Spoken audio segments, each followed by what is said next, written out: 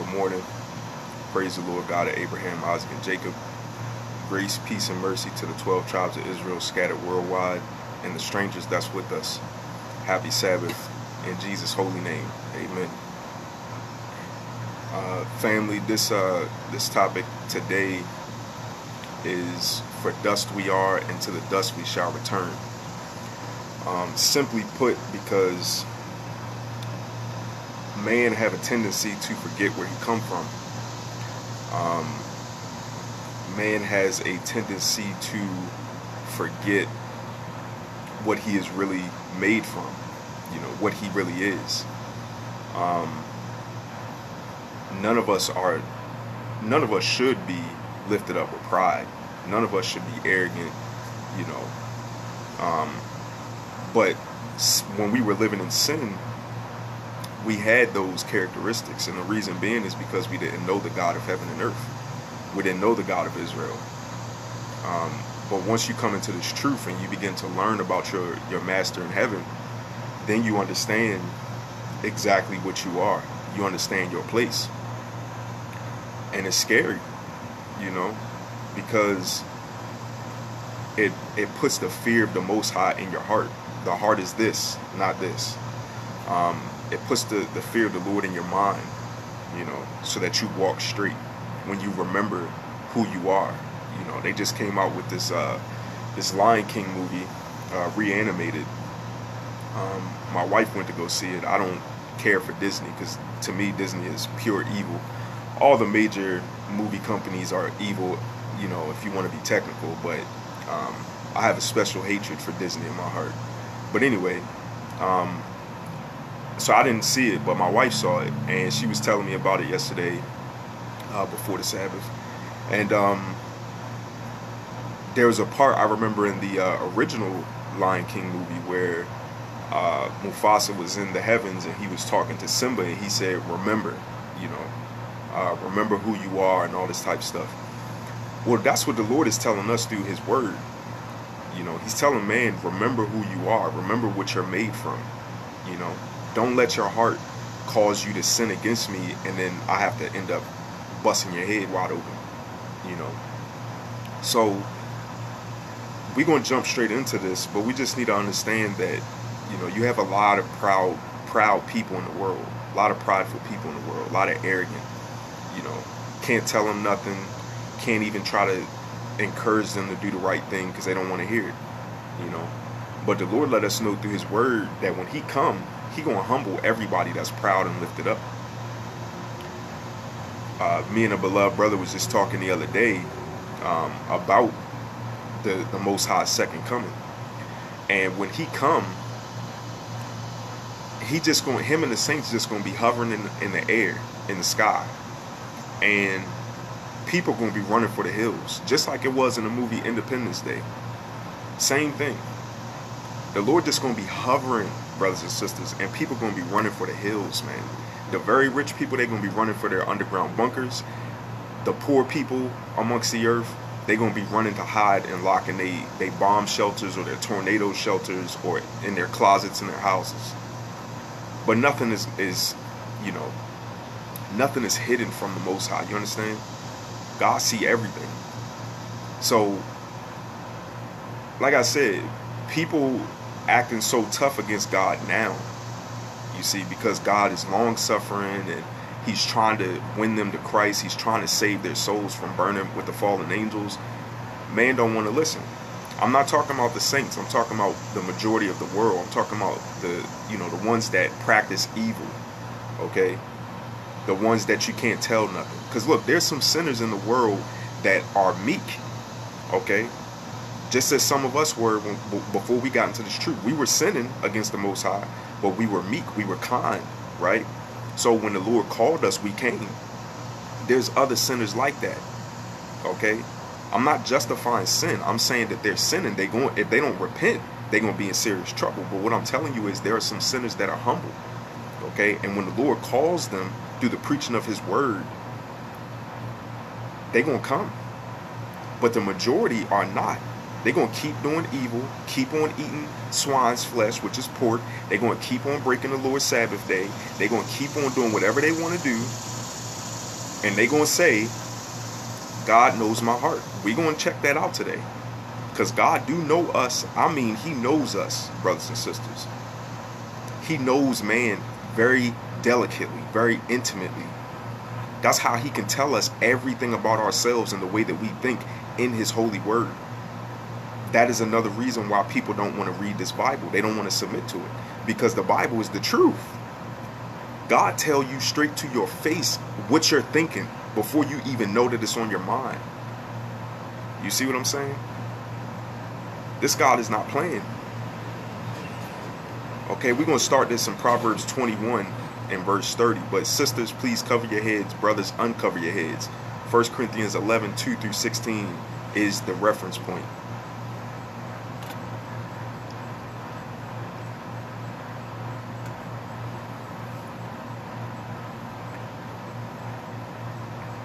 You know, it's an eye-opener when you understand, man, we're dust, breathing the breath of life, breathing with God's breath.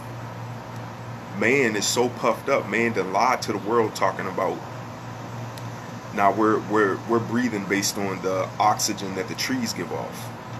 Stop it. Lies, man. If that's the case, how come man is still dying? The trees ain't gone nowhere. So how come man is still dying every day? It has nothing to do with the trees, brothers and sisters. When the Lord inhale, somebody die. Okay? Somebody give up the ghost. Like Solomon wrote in Ecclesiastes, no man can retain the spirit within himself. When man die, right, the spirit go back to the one who gave it. And man return to his home, which is the earth. Dust. By the fourth day, he start to decay. He start to rot. The flesh come up off these bones, and the man turned to dust, and all that's left is bones. We need to understand this. Ain't no reason for, even those of us in the body of Christ, ain't no reason for none of us to get lifted up with pride. We starting to look down on each other. We starting to show favoritism. I've been checking that out this past week within the body of Christ on Facebook. It's a whole lot of this respect of persons going on, man. Why? The Lord told you he hates that. That's despicable, man. You in the body of Christ, you're supposed to love all your brothers and sisters. All is absolute. Now, we're not talking about people that's outside the camp. You love them too, but they're not part of the bride yet. But as far as the bride of Christ goes, you're supposed to love your brothers and sisters with a very deep love. Praying for them, fasting for them, etc. But I find it strange. I'm looking inside the body of Christ that I can see, you know, around me. And I'm seeing respect of persons. Favoritism. Cliques. Ain't nothing wrong with having a best bud in the body of Christ. But what's up with the respect of persons? Another brother or sister reach out to you and try to talk to you. You shun them because they're not part of your little clique. If you don't repent, brothers and sisters, you're gonna pay for that. Because the Lord don't like that. But there's no reason for us to be lifted up with pride. None at all. There's no reason for us to be arrogant in the body of Christ. It don't matter how much God is teaching you or have shown you that, and it may be meat from his word. You still should never get puffed up, man. You still should never think that you're something that you're not. And what we are, brothers and sisters, we are dirt. The Lord remind us on a daily basis. I mean, for real. As bad as these rap artists think that they are, boasting about their wealth that the Lord done gave them, right? Boasting about their status in the community. When they go take a bath or a shower every day, as they put it, we about to get fresh, I'm fresh to death and all this. Yeah, when they go in that bathroom and they get in that shower and they get in that tub, when they get out, it be a ring around the tub. You know why? Because we are dirt. So why get puffed up? Why deceive your own self to think that you're something that you're not? And look at the privilege that the Most High has granted to mankind to say, man, if you walk humbly with me and you walk after my laws, statutes, and commandments, I'm going to make you into what I am. You're going to become my physical children. See, right now, even those of us that serve God in spirit and in truth, we are known as his children on a title level. But when he come, he going to give us a body to match the title. But that's only going to be granted to the meek. That's only going to be granted to those that have humbled themselves, remembered, like Mufasa told Simba, remember who you are. Yeah, we remember. Oh, Lord, I'm dirt. I'm nothing. What great love is this that my king would die for me to save me from going to hellfire? What great love is this that he will wash away all my past transgressions and forgive my sins? They were many. Who is this that has mercy on me on a daily basis by sending his Holy Spirit to wake me up every morning? He said his mercies are new with the rising of the sun. This is the mindset we got to have, brothers and sisters. We got to pay attention. It's a lot of people that's arrogant for no reason. You be looking at them. You know how the world got this saying, and I'm going to start the lesson here shortly, but you know the world got a saying, man, you put your pant legs on the same way I do. Or you take a piss or you crap just like I do every day. So then you think to yourself, but why is man so puffed up? Because Satan had filled their minds with vanity, and they have allowed him to. That's why. They've been deceived. And they don't think that they've been deceived. But that's why it's up to us, brothers and sisters, in the body of Christ to go out with this word in spirit and in truth, in power of the Holy Ghost. The angel of the Lord being with us. We got to go out and we got to try to persuade these people. Because we understand the terror of the Lord, man. The Lord, when he come, I'm telling you, brothers and sisters, when he come, he just going to be, for a second, him and the saints just going to be hovering in the air, in the sky. He going to be standing on the cloud. That saints going to be with him. That holy angels going to be with him. It's just going to be this great multitude, exceeding great army. The sinners that's left on the earth, they going to be crying for fear. They're going to be, I'm telling you, the Bible let us know they're going to be running for the hills. The rich people are going to be running for their underground bunkers.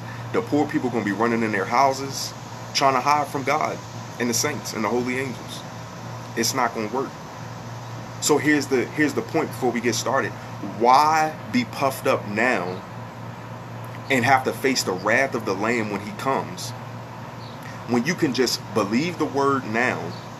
You believe in writings that's telling you don't believe in the Bible. Now, why would you believe a writing that's telling you not to believe in the Bible when it was written by someone who thinks just like you? He got a carnal mind just like you. Why not cast that off? Say, you know what? I'm going to believe in that King James Version Bible. I'm going to study to show myself approved. I'm going to believe in the Most High God of Abraham, Isaac, and Jacob, and his son, the God of Israel. It's one Lord. It's one God. I'm going to believe in the Godhead. I'm going to repent for my sins because I am sorry that I have sinned against my God. I didn't even know some of these commandments. Hey, the Lord will have mercy. Get right with your God while there's time.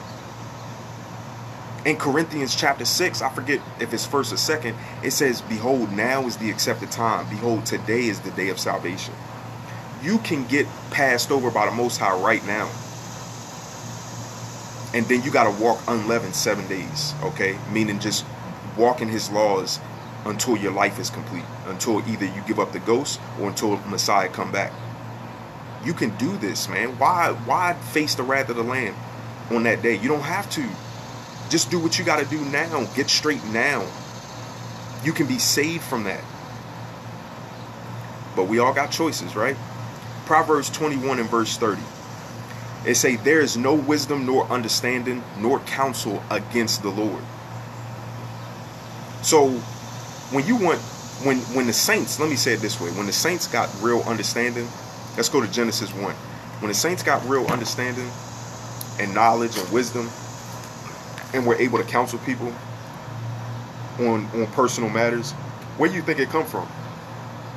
It come from the Most High. Man that knows how to build houses and cut grass and build on cars and make airplanes and all this type of stuff. Where do you think that understanding come from? The Lord. You see that the Lord has given us everything. That's why I say, I forget exactly where in the scriptures they say, who, I think it's in Romans, who have first given to God and God owe this person back? God have given us everything, brothers and sisters. He have formed dirt to look like him. The first man did anyway. Put his breath in this dirt body that he made, this mud body. Gave the mud body understanding, wisdom, knowledge. Grants the mud body peace. You see, oh my gosh, I hope somebody understands what I'm trying to say. Man, God do everything for us, except the part that he left for us to do, which is to obey him, because he gave us choice, or you could say free will. Our free will is to do his will. That's why he gave it to us, so that we could choose not to do what we want to do, but to do what he wants us to do, because when we do what he wants us to do, he will give us peace. He will bless us. There's no wisdom, no counsel, no understanding against the Lord. None. Okay? Genesis 1 and verse 26. It's saying, God said, let us make man in our image. This is Jehovah talking, the same one who came in the flesh that we know as Christ. This is him talking on behalf of the Father, talking on behalf of the Father, who is part of the Godhead as well. It's two in the Godhead, not three. Okay? And God said, let us make man in our image, after our likeness, and let them have dominion over the fish of the sea, and over the fowl of the air, and over the cattle, and over all the earth, and over every creeping thing that creepeth upon the earth. So, God decided, I want to make man. And I want him to look like me, and I want him to rule over the whole earth. Everything that's inside of this dome. Okay? This flat earth. So-called flat earth. But it's not spinning. We know that. We don't live on a spinning ball. But man was created to rule over everything the Lord had made. 27. So God created man in his own image. In the image of God created he him. Male and female created he them. Brothers and sisters, he did not create man androgynous. Okay? Man was not both sexes like the Baphomet. Okay? The Lord, it's the way that the Lord talks. He created man and he created the woman. And the woman was created from the man, as we're going to see. Okay? And from women come men and women. Hopefully that didn't confuse you. Verse 28, and God blessed them, and God said unto them, be fruitful and multiply, and replenish the earth, and subdue it, and have dominion over the fish of the sea, and over the fowl of the air, and over every living thing that moveth upon the earth. Let's go to chapter 2 and verse 7. And the Lord God formed man of the dust of the ground, and breathed into his nostrils the breath of life, and man became a living soul. I remember one time I was doing an illustration for my mother, because she's deaf, and for my stepdad, because he's deaf as well. And I was explaining this to them, how God made man in the beginning. And I took a napkin and I crumbled it up like I was making it, creating it. And then I laid it down, and then I took a step back and looked at it, and then I blew on it like that. And then I showed them, and I took the napkin and I stood it up like it was standing up. And I said, that's how God created man. He formed him. Man was just a dead soul, just laying there. Is split in image, looked just like God. Okay? Just in the form of a clay image, a mud image. God took a step back, said he missing something. Blew in his nostrils. That's why we got these puncture holes right here. Man stood up, thinking, brain functioning, body mobilized. Perfect. That's what the Lord did, right? The latter part of verse 7. It says, and breathed into his nostrils the breath of life, and man became a living soul, because we are the soul. That's why the Lord said in Leviticus 5, if the soul shall hear swearing, and if the soul shall touch anything that's unclean, if the soul sin through ignorance, if the soul do this.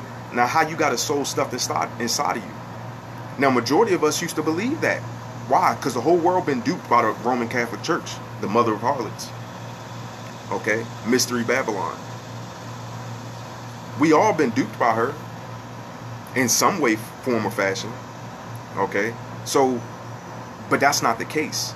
We don't have a soul stuffed inside of it. Man is not made of three parts. Man is the soul with the spirit of God in his nostrils. That's how we breathe. And when God called that spirit back, it come up out of that man, and man die, and he go back to the dirt. Man, when he die, he don't go to heaven if he was good, and he don't go to some place being barbecued by the devil if he was bad. Simplicity, brothers and sisters. We got to get away from the fables. Let's keep reading verse 8. And the Lord God planted a garden eastward in Eden, and there he put the man whom he had formed. So man was created outside of the Garden of Eden, or paradise, and put into paradise. And out of the ground made the Lord God to grow every tree that is pleasant to the sight and good for food. The tree of life, now pay attention, the tree of life also in the midst of the garden, and the tree of knowledge of good and evil. Now these two trees that he named, they're not regular fruit trees. They're people. We're going to see that. Let's skip over to verse 15. And the Lord God took the man and put him into the Garden of Eden to dress it and to keep it. And the Lord God commanded the man, saying, of every tree of the garden thou mayest freely eat. All the regular fruit trees you can eat. Okay? Even the tree of life. How do we know? Watch this, verse 17. But of the tree of the knowledge of good and evil thou shalt not eat of it, for in the day that thou eatest thereof thou shalt surely die. This is the second commandment that the Most High gave to man. Because the first commandment he gave us was to be fruitful and multiply. A brother asked me one time, do you think condoms are sin? Do you think it's bad, to put on a condom? Absolutely. I used to do it when I was living in sin. But that was when I was a fornicator. You see? But putting on a condom is not, you're not supposed to do that neither. A woman being on birth control, no. The Lord said, be fruitful and multiply. You don't think, what's the first scripture we read? Is there any counsel, wisdom, or understanding against the Lord? You don't think the Lord can stop a woman from having babies if he wanted to? Didn't he give us record of that in the word? So, the first commandment that he gave man, be fruitful and multiply. The second, don't eat from the tree of the knowledge of good and evil. Who is it, brothers and sisters? We're going to find out. Let's keep reading. It says, verse 18, and the Lord God said, it is not good that the man should be alone. I will make him an helpmeet for him. And out of the ground the Lord God formed every beast of the field and every fowl of the air, and brought them unto Adam to see what he would call them. So who named all the animals? Adam did. And whatsoever Adam called every living creature, that was the name thereof. And Adam gave names to all cattle, and to the fowl of the air, and to every beast of the field. But for Adam there was not found an helpmeet for him. And the Lord God caused a deep sleep to fall upon Adam, and he slept, and he took one of his ribs and closed up the flesh instead thereof. Now if you do your research, you'll find out it was the lower left rib in man's rib cage, because that's the only rib that actually grows back on its own, even after it's been taken out. So the Lord showed us that he's the master surgeon. Okay, he can heal. Okay, because Adam wasn't walking around broken after that. Okay, he was regular. The Lord is wonderful. Verse 22, and the rib which the Lord God had taken from man made he a woman, and brought her unto the man. So woman was made out of man's left rib, his bone. That reminds me of something. When a man gets wounded by a woman, like when she leaves him or she hurts him in a serious way, no wonder it really hurts down there. It hurts to the pit of your stomach, for a man. Just food for thought. 23, and Adam said, this is now bone of my bones and flesh of my flesh. She shall be called woman, because she was taken out of man. Therefore shall a man leave his father and his mother, and shall cleave unto his wife, and they shall be one flesh. So when a man take a wife, he got to get up out of his mommy and daddy house, because that's what the Lord said. You got to get out of your parents' house and cleave to your wife. Y'all got to make your own. Okay? All the animals do the same thing. Common sense. And they were both naked, the man and his wife, and were not ashamed. Right? Now, we're not going to read the whole chapter 3, but we need to understand the tree of the knowledge of good and evil was the devil. Okay? Satan was in the garden. And if you want to know what Satan looks like, read Ezekiel 28. Okay, and also read Ezekiel chapter 1. Okay, now the only difference between Satan's physical body, he's a cherub angel, but the only difference between him and the other cherub angels is Satan's body had all the precious stones, you know, the diamond, the beryl, the sapphire, onyx, ruby, all that was his outer covering. Okay, and his voice is as the instruments of music. That's the only difference. But he basically, because angels can transform themselves, okay, to appear like whatever they want to. So, and Paul told us that in the testimony. But Satan was in the garden, and he transformed himself. He must have looked like a young, handsome brother, you know, because he didn't look like a cherub angel. Otherwise, they would have been freaked out. Okay. Now, he went up and he was talking to the woman. He tricked her, basically told her that, you know, God didn't tell them everything. You can read it on your own. But long story short, she was tricked. She believed him. She brought it to Adam. Adam rolled with it. He wasn't tricked, but he went with it. Sin came into the world. They found out they was naked. God started questioning them. He laid down the punishments. Now, let's look at Genesis 3 and verse 22. And the Lord God said, behold, the man is become as one of us to know good and evil. Or you could say to know the difference between good and evil. Because before that, man only knew good. Okay? And now, lest he put forth his hand and take also of the tree of life. Who's the tree of life? You can read in Revelation, it's Jesus. It's the Christ. Okay? And eat and live forever. So, dust we are, and to the dust we shall return, right? Now, the latter part is only there because man sinned. If man would have never sinned, man would still be living forever, as it was supposed to have been done. So, the Lord had so much mercy on this man that he didn't want man to talk to him while he was still in the garden after he had sinned, because if man would have spoken to the tree of life, he would have gained understanding on how to live forever, and then he would have been stuck a sinner forever. And how can you die for something that lives forever? So on our way to learning something, that's why the angels, the fallen angels, that's why they hate man so much, because when the angels sin, there's no forgiveness granted to them. God don't have mercy on them. There is no atonement for a fallen angel. But for fallen man, there is an atonement, because man can die. See? And God couldn't die for man. That's why God had to become man to die for man. You see? Okay, now let's go to Hebrews chapter 1. So man messed up. God fixed it. He came in the flesh. He saved man from having to pay for his crimes, pay for his own sins by going to hellfire, the lake of fire at the very end. But Jesus also, through his blood, we have forgiveness of our past sins. Okay? The Father forgives us by the blood of his Son. Okay? But you got to believe, and you got to get baptized in Jesus' name and start walking in God's commandments. Because not walking in God's commandments is what put Jesus on the cross. And that began with what we just read with Adam. Because sin came into the world through Adam, through his disobedience. Even, that's why Jesus is referred to as the second Adam. Because just like Adam looked like the Most High, Jesus, when he was in the flesh, looked just like the Most High. Okay? Even the Father. Just like Adam was given specific commandments, Jesus was given specific commandments. Okay? So, and just like the first Adam was tempted, the second Adam was tempted also. But the second Adam didn't sin, even though he was tempted.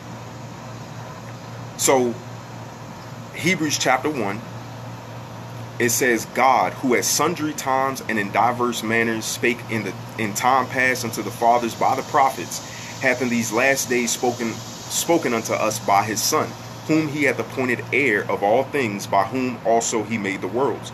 So this same Christ that came in the flesh is the Word made flesh. He's the same God that we've been dealing with in Genesis. The same one that was talking, the one that we read where he said, and God said, let us make man in our image. That was Jehovah talking. The Son, the Christ, the Messiah, the high priest. It was him. We didn't read it, but the same one who killed the two animals and took their skins and clothed Adam and Eve, showing his grace, right? He took the blood of those animals And he made an atonement before the Father so that Adam and Eve could be forgiven. And even their seed after them. And that lasted all the way up until the flood. That's why after the flood, when Noah and them came off the ark, Noah did some animal sacrificing to cover him, his wife, and his sons, and their wives. So the Father indirectly made everything, but he did it through his Son. Jehovah is the creator, direct creator. Jesus, who is the name of the Father, he indirectly did it. He spoke to his Son, and his Son did it. Plain and simple.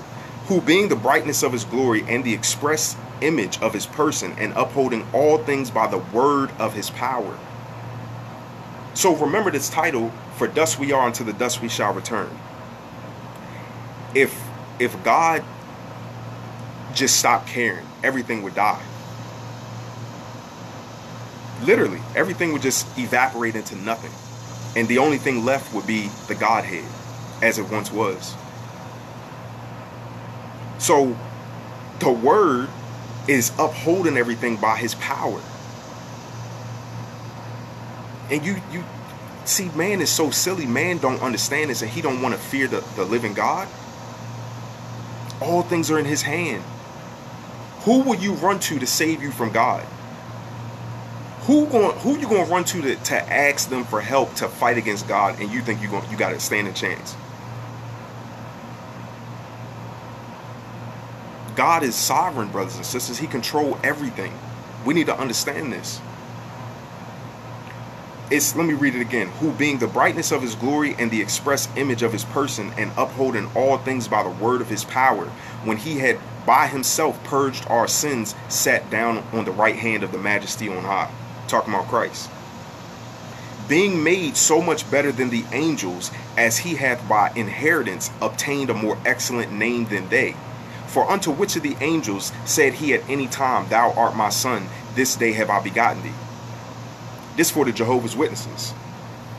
To which of the angels, since they want to preach that Jesus is Michael come in the flesh, read this and weep.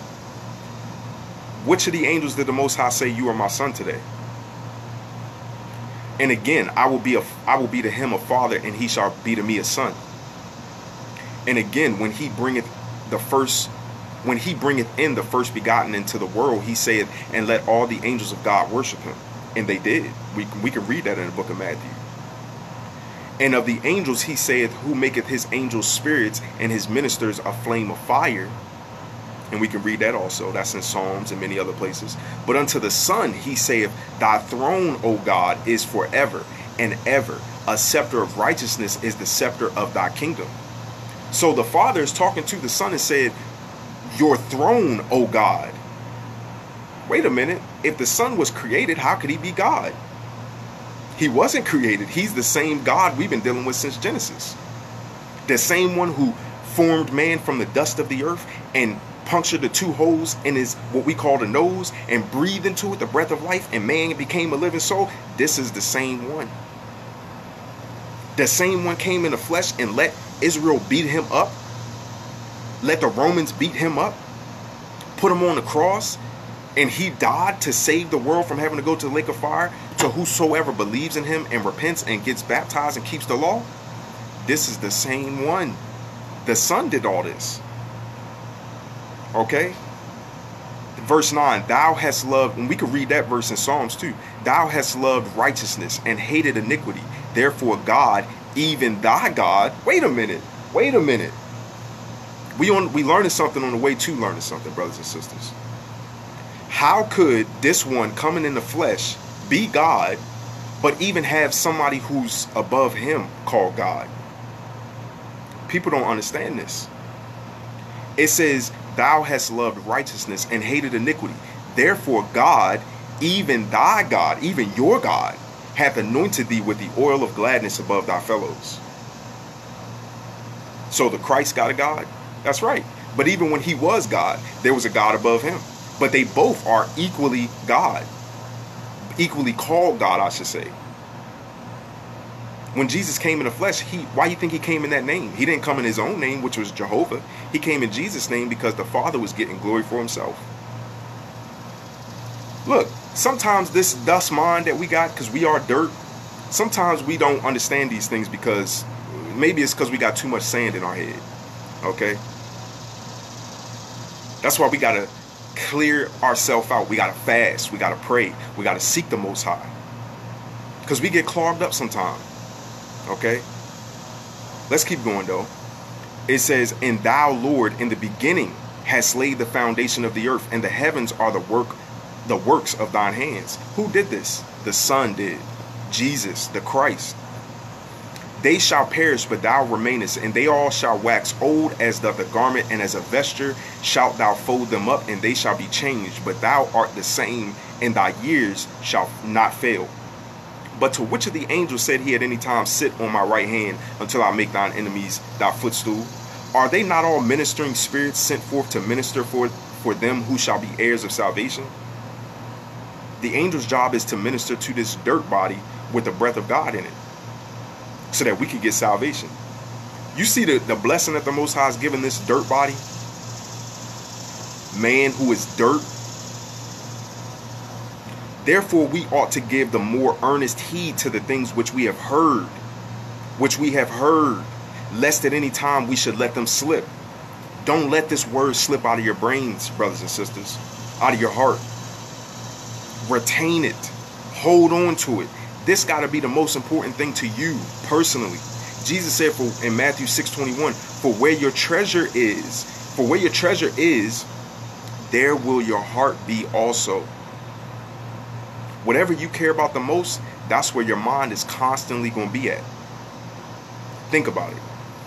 For if the word spoken by angels was steadfast, and every transgression and disobedience received the just recompense of reward, how shall we escape if we neglect so great salvation, which at the first began to be spoken by the Lord, and was confirmed unto us by them that heard him? God also bearing them witness both with signs and wonders, and with diverse miracles and gifts of the Holy Ghost according to his own will. You reject this word, brothers and sisters, what kind of punishment you think you deserve? Look, I'm even talking to you that say that you believe in the Christ, you believe in God, but you refuse to keep his commandments. I'm talking to you. What kind of punishment you think God owe you? When he telling you all through the book, you cannot escape keeping his commandments, brothers and sisters. The first commandment is to have faith in the Christ, because we can't justify ourselves, because this dirt man messed up and transgressed and broke God's commandments. Therefore, God had to fix it, because he couldn't find one man that had never sinned. Because we all come from the one who did the sinning in the beginning, the first one. So Christ had to come justify us. Now, after he have justified us and bridged the gap, so to speak, between us and the Father, whom we sinned against, even him, what kind of punishment you think God owe you, and you say that you believe in Christ, but you refuse to keep his law?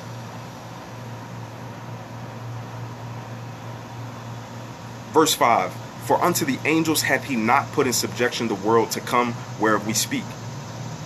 The angels are not going to rule over everything, okay? Man is, but not dirt man, a mortal man. Think about it. But one in a certain place testifies, saying, what is man that thou art mindful of him? This is in the book of Psalms. Or the son of man that thou visitest him? Thou madest him a little lower than the angels. Thou crownedest him with glory and honor, and didst set him over the works of thy hands. Thou hast put all things in subjection under his feet. Not yet, but it's coming. For in that he put all in subjection under him, he let nothing that is not put under him. He left nothing that is not put under him. But now we see not yet all things put under him, but we see Jesus, who was made a little lower than the angels for the suffering of death, crowned with glory and honor, that he by the grace of God should taste death for every man. And he did that.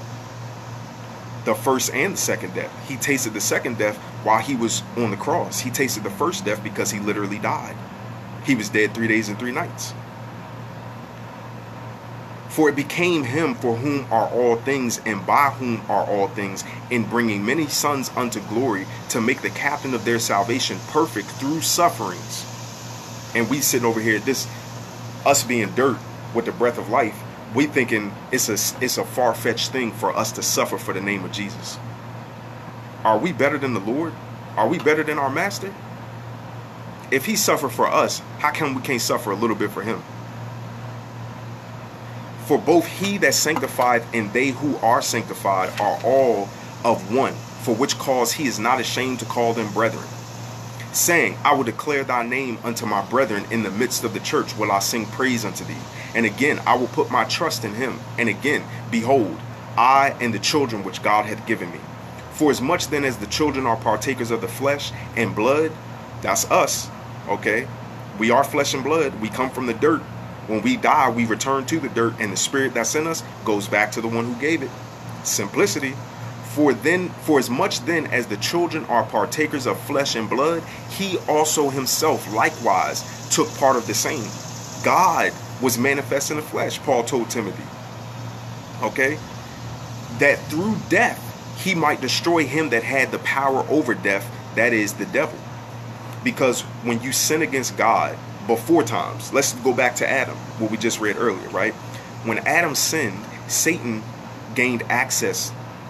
He got the keys to death, okay? Death and hell. So that means, brothers and sisters, every person after Adam who sinned, when they died, being that there haven't been a redeemer yet, Satan had everybody guaranteed to join him in the lake of fire, him and the other fallen angels.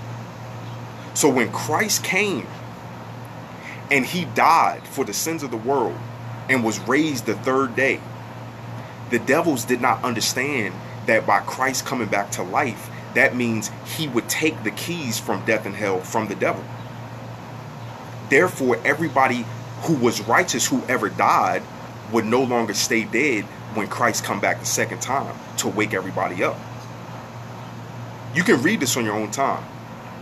Read in Corinthians, 1 Corinthians, it tells you, if the princes of this world knew what they were doing, if they knew that by killing Messiah, it was going to free the righteous from the grave and from eternal damnation, which we were all destined to anyway, they would have never killed the Messiah. See, the fallen angels working behind the scenes. That's why when you read the scriptures, and I'm not trying to digress, but when you read the scriptures, don't just look at it like when it's talking about your enemies, Israel. Don't just look at it as physical. It's more spiritual than anything. Our real enemies as individuals and as the nation of Israel is the fallen angels. They are enemy number one.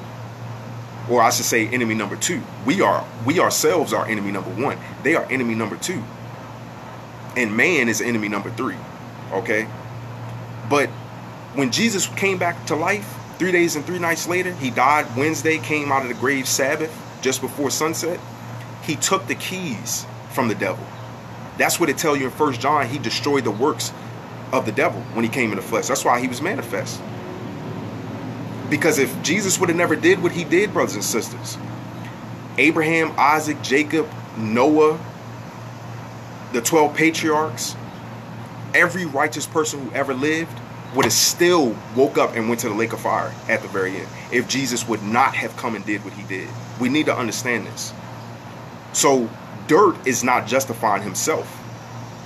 God, who made the dirt, have justified dirt. Okay? Made everything right. But you got to have faith.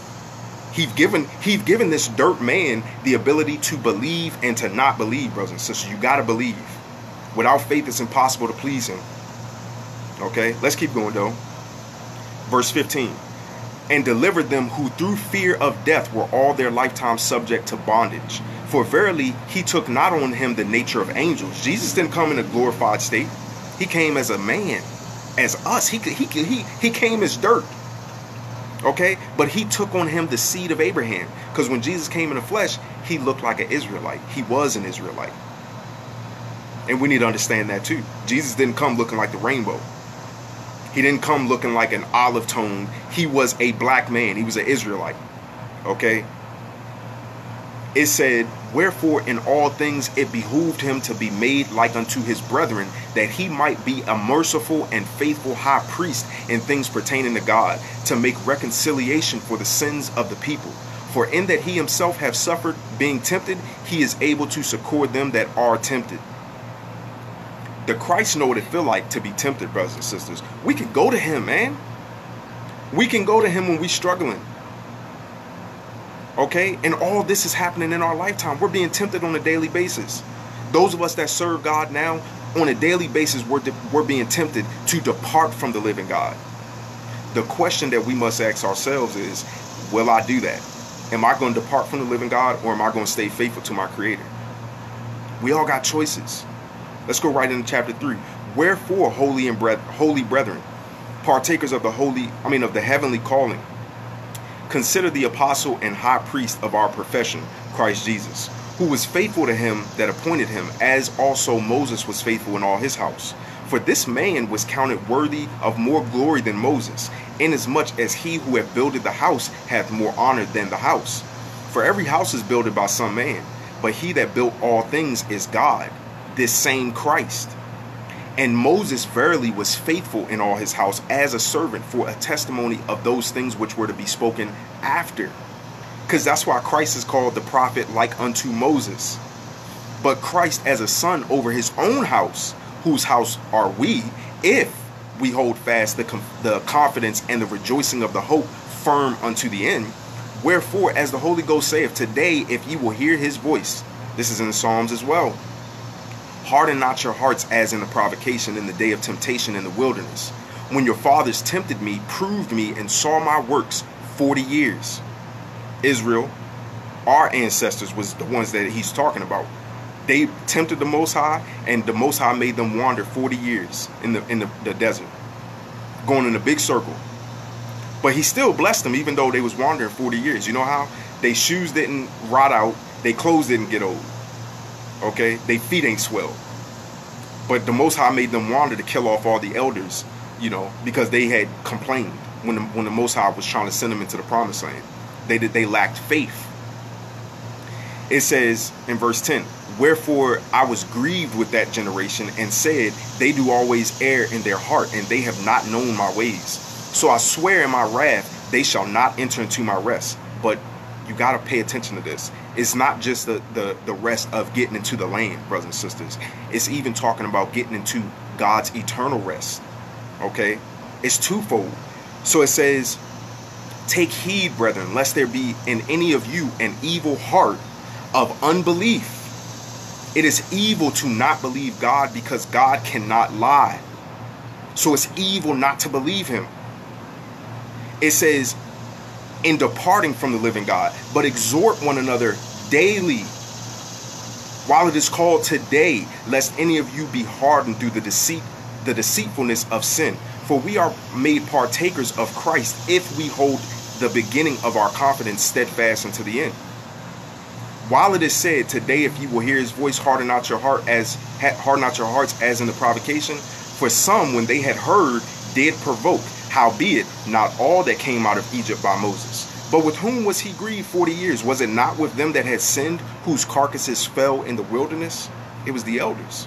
And to whom swear he that they should not enter into his rest, but to them that believe not?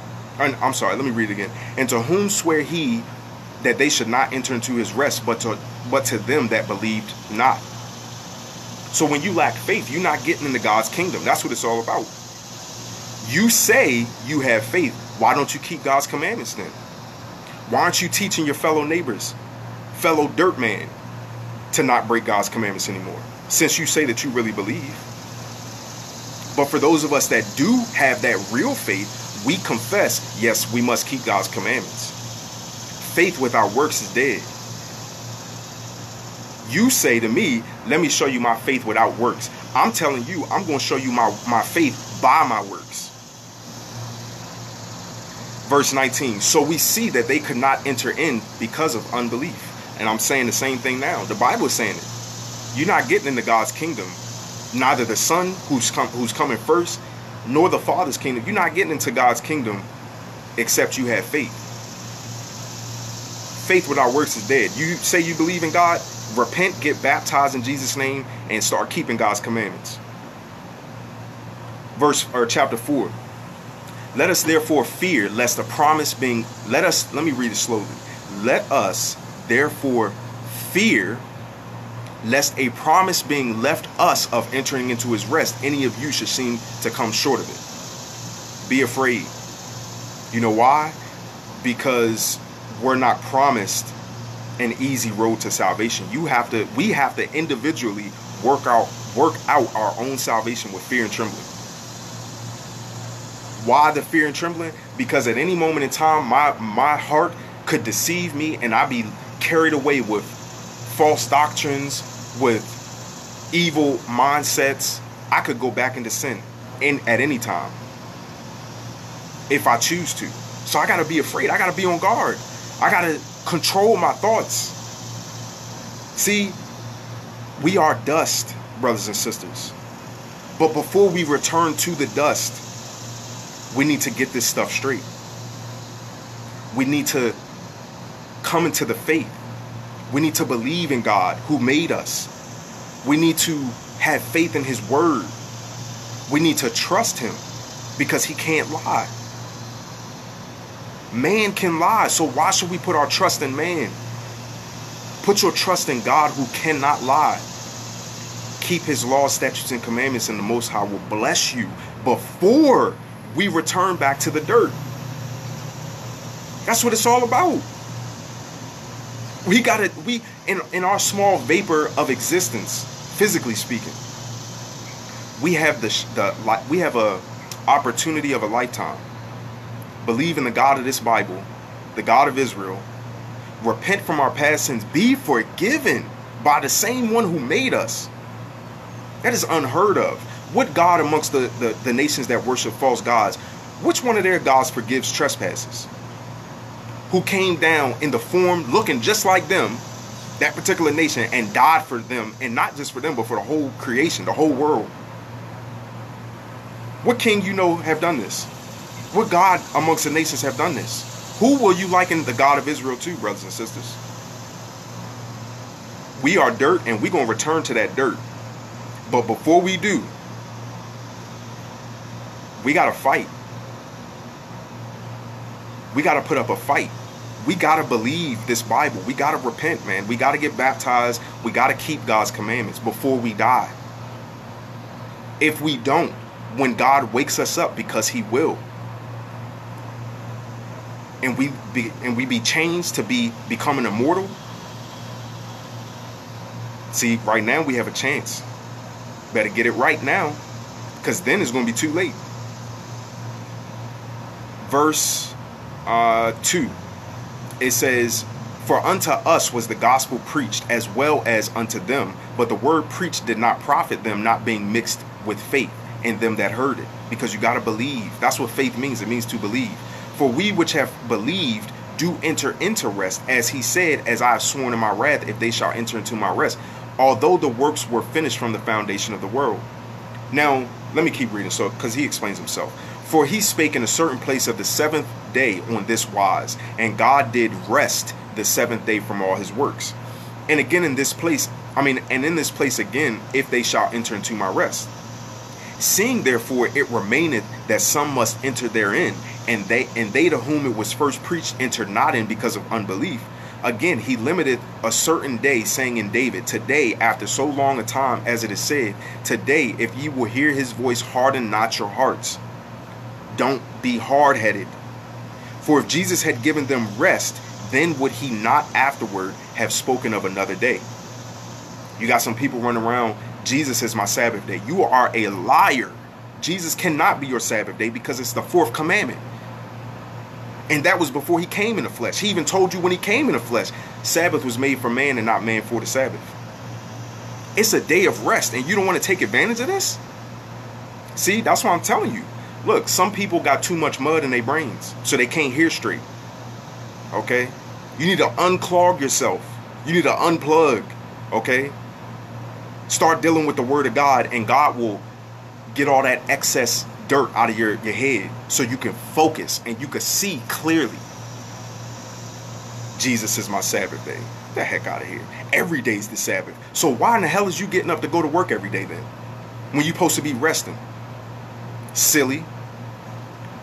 It says, "There remaineth therefore a rest to the people of God." We haven't entered into that rest yet. We keep the weekly Sabbath because it's a reminder that we work in 6 days, or you could say I'm working the full extent of my life to enter into God's rest, the true Sabbath day. The weekly Sabbath is a reminder. For he that is entered into his rest, he also have ceased from his own works, as God did from his. Let us labor there. What does labor mean, brothers and sisters? It means to work. You know, Rihanna had that song, work, work, work, work. Yeah, we got to put in that work to get into God's kingdom.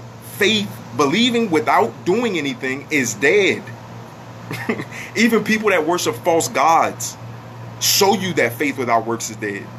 They believe in something strange, some false god, and they are proving faith without works is dead because they doing works to prove that they believe in this false god. But here you are carrying around the word of God, the most powerful book on earth, and you saying that you believe in it, but you won't do nothing that's written in it. Shame on you, dirt man and dirt woman. Shame on you. Let us labor, therefore, to enter into that rest, lest any man fall after the same example of unbelief. Because the Lord said, he swears you're not going to enter into his rest if you don't have faith. For the word of God is quick, that means it's alive, and powerful, yes it is, and sharper, yes it is, because that's why people don't want to deal with it, because it hurt. The truth hurt. What is truth? Thy word is truth. John 17:17. Sharper than any two-edged sword, piercing even to the dividing asunder of soul and spirit, and of the joints and marrow, and is a discerner of the thoughts and intents of the heart. God knows what's on our minds before we do, because he made us. So how wouldn't he know what's on our brains? Neither is there any creature that is not manifest in his sight, but all things are naked and opened unto the eyes of him with whom we have to do. You ain't hiding nothing. You could do whatever you could. Look, when I was a sinner, I used to do evil in the nighttime. Because in my carnal mind back then, I used to think, well, man don't see me. That's how slow we are when we living in sin. We think, oh, as long as man don't see me, I got away with it. God sees everything. And God gonna make you pay for your crimes against his word. But praise the Most High that he sent his only begotten Son, Jesus the Christ, that whoever believes in him and repents, gets baptized and starts walking in his law, can be saved when Jesus come back. Because when Jesus came the first time, he came to be the sin offering. The second time he coming to pour out the wrath on the disobedient children.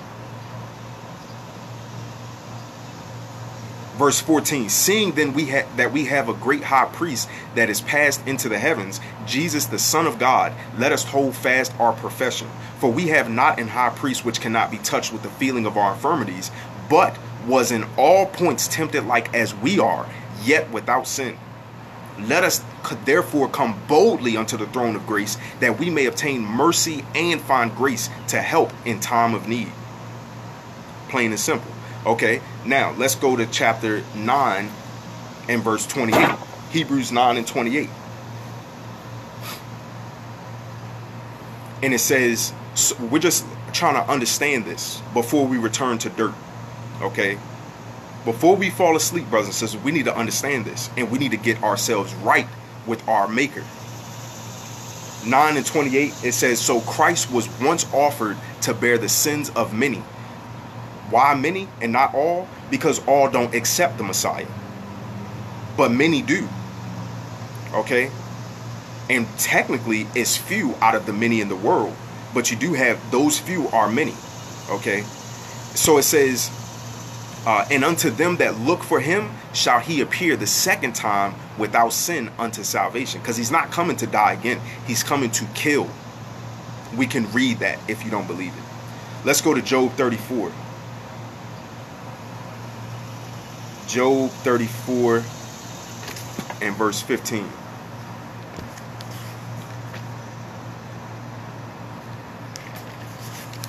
Job 34 and 15.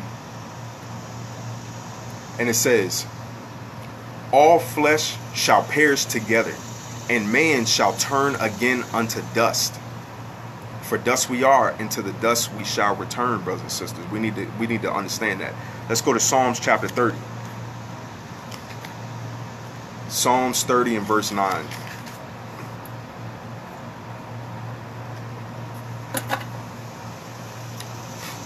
Psalms 30 and verse 9. It says, what profit is there in my blood when I go down to the pit? Shall the dust praise thee? Shall it declare thy truth? The answer is no. The dead know nothing, okay, as is written in Ecclesiastes. The dead have no more dealings with anything done under the sun. When you die, that's it. Your judgment is set. Why? Because you don't have a second chance. Once you die, that's it. However you lived your life in between, from the time you was born until, or the time you got some understanding, I should say, to the time that you fell asleep, the time that the spirit left you, you're going to be judged based on that. Okay? And our life is but a vapor. So that's why you got to take heed and move quickly. You know, don't use your feet and run quickly to go to sin or go to evil. Use your feet, rather use your brain, and be quick, fast, and in a hurry. I need to get on. I need to be with God. I need to do his will. I'm trying to be saved because I believe this book, when the Lord is talking about he coming and he going to kill just about everybody. Just about everybody. The ratio going to be so extreme. 7 women to 1 man in that day when Jesus come back. If that don't make you afraid, brothers and sisters. Let's go to Psalm 90. All flesh going to die. And man going to go back to the dirt.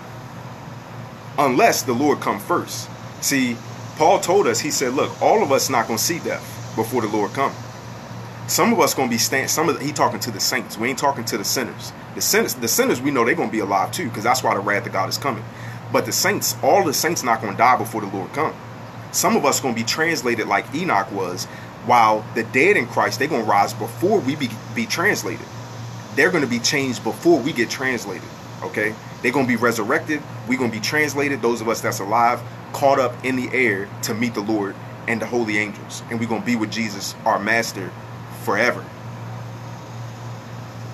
I told you, brothers and sisters, we got a chance of a lifetime right here. The moment that you hear that preaching of the word come from a righteous Israelite or a stranger that was taught by Israel, true Israel I'm talking about, that's us black people. I ain't talking about the Edomites, the Jewish man and woman, okay? They are not the chosen people of God, okay? They not the royal seed. It's this black people that are called Israel. Okay, who don't nobody want to accept that. Majority of people don't want to accept it. When you first hear the preaching from Israel and a stranger that's been taught by Israel, you need to believe it. As long as it line up, you need to believe it. You need to go through the process, get baptized, repent, cleanse your mind, start keeping God's commandments in the spirit of his commandments. Don't just be a robot and keep his commandments. Understand the spirit behind keeping the law. Okay? Don't go out condemning other people. Okay, you walk in the Christ. You walk in the love of Christ. Okay. Endure to the end. Endure the tribulations. Endure the hardship. The Lord is making this dirt very, very strong. Okay. Because we going through problems. See, dirt got feelings. Man, look, we could run down it, brothers and sisters. It's so much. Everything God made is alive. You understand? Dirt has feelings. Why you think when Cain killed Abel, the Bible said his blood cries out to me from the ground, and the earth have opened up her mouth. The earth has feelings. Dirt we talking about. That's what earth is. We are earth because we come from it. Okay? Dirt got feelings. Dirt can think. Dirt can speak. Dirt can touch. See? And dirt can die. But God wants us to live. Like I said, we got a chance of a lifetime. Go through the process, get it right. Make your calling and election sure before you fall asleep, brothers and sisters. When you fall asleep, you're going to kick up your feet like Jacob did and be at peace and give up the ghost. You know why? Because you're going to know, man, when God come, I know I'm going to be in that resurrection. Psalm chapter 90. Lord, thou hast been our dwelling place in all generations. Before the mountains were brought forth, or ever thou hast formed the earth and the world, even from everlasting to everlasting, thou art God. God is eternal, brothers and sisters. Thou turnest man to destruction. The Lord allow us to be tempted. That's what it means. Thou turnest man to destruction and sayest, return, ye children of men. The Lord allow us to go through temptations to prove us. Son, daughter, are you going to believe me? You going to listen to me, or you going to listen to this temptation? The Lord turns us to destruction and says, return, you children of men. Return to me. For 1,000 years in thy sight are but as yesterday when it is past, and as a watch in the night. One day is equal to 1,000 years with God, and 1,000 years with God is like one day. Thou carriest them away as with a flood. They are as a as a sleep. In the morning they are like grass which groweth up. In the morning it flourisheth, and groweth up. In the evening it is cut down and withereth. For we are consumed by thy anger, and by thy wrath are we troubled. Thou hast set our iniquities before thee, our secret sins in the light of thy countenance. We read in Hebrews, nothing is hidden from God. For all our days are passed away in thy wrath. We spend our years as a tale that is told. Here today, gone tomorrow.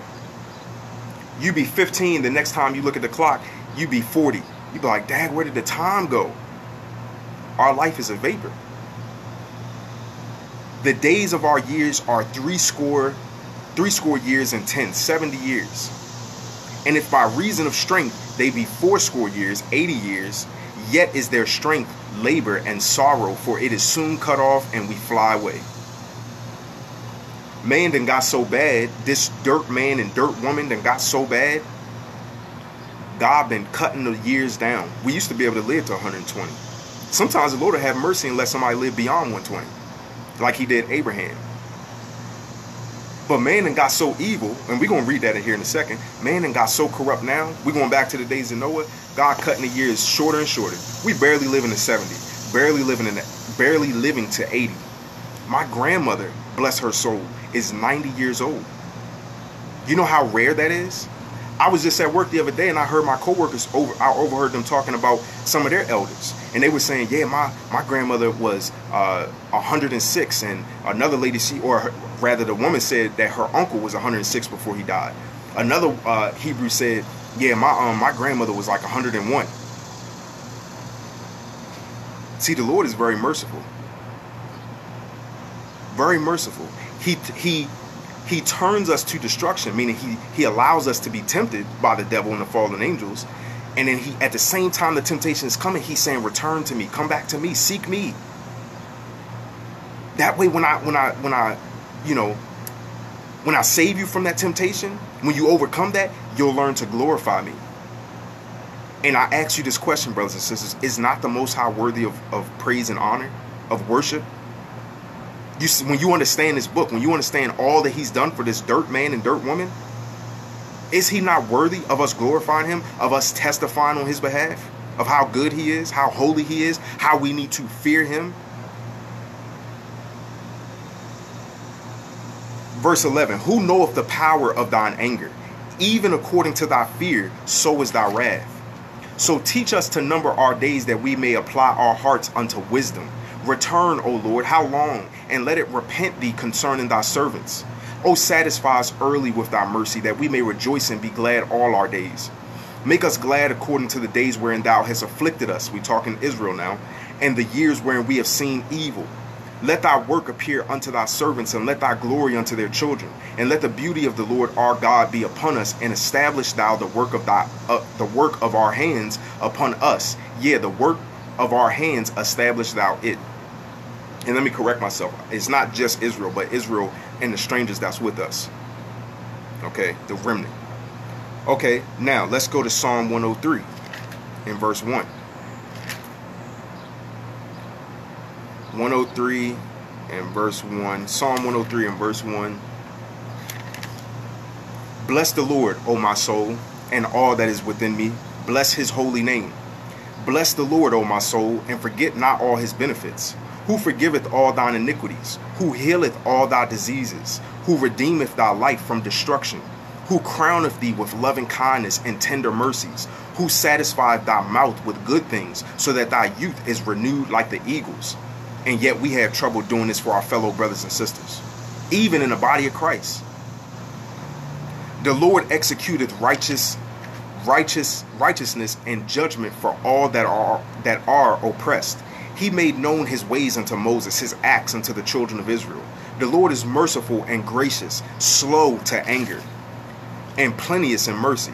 And yet we have trouble doing these things for our brothers and sisters, whether they be in the body of Christ or other sinners. It should not be like that, brothers and sisters. When you understand what God have done for you and how he treats you, that's how you're supposed to treat other people. That's why the Bible say it's not that we love God first, but it's that God loved us first. That's how we know how to love. We thought we had wisdom when we was doing evil, because we was practicing evil and we was getting better at doing it. We thought that was wisdom. That's not real wisdom. Real wisdom is knowing when to speak and knowing when to be quiet. Real wisdom is knowing how to give a good word in due season and how to rebuke in love. Real wisdom, as we read earlier, comes from God, because there's no counsel, no understanding, nor wisdom against the Lord. It says, let me read verse 8 again. We're in Psalm 103 and verse 8. The Lord is merciful and gracious, slow to anger, not fast to anger, and plenteous in mercy. Mercy means extending to those, giving a free pass to those who are worthy of judgment. Having mercy. Somebody deserves something bad to happen to them, but you show them mercy. That's mercy. He will not always chide, meaning be angry, neither will he keep his anger forever. He hath not dealt with us after our sins. Because why? Because Jesus, if he dealt with us after our sins, the Christ would have never came in the flesh.